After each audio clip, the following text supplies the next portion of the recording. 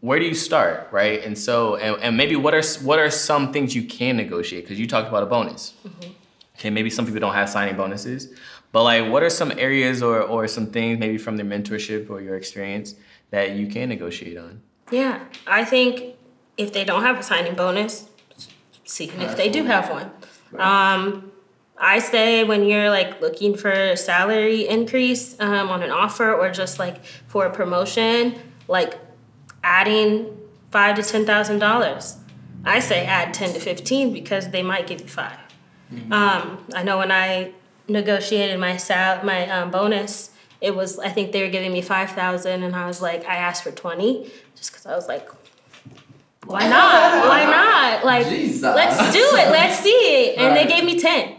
And I was really looking for like 8. Facts. But if you feel more comfortable, go for 15. Yeah. The extra 2 definitely turns you muy caliente. Yeah. And I use things like, you know, I'm transferring jobs, so my 401k, you know, I didn't get vested. So I use that as a thing. Like, hey, I'm not getting vested because I'm trying to come to you guys so quickly. So this is what I need. This is the difference. Can you meet me there? And honestly, she was like, no, we cannot. But how about this? And I was like, all right. I'll take it. That's a good step. Yeah. Half of it, and you were, like you said, you were only expecting 8. It gave you extra 2. Right. And so, honestly, all I can say is just like, go for it.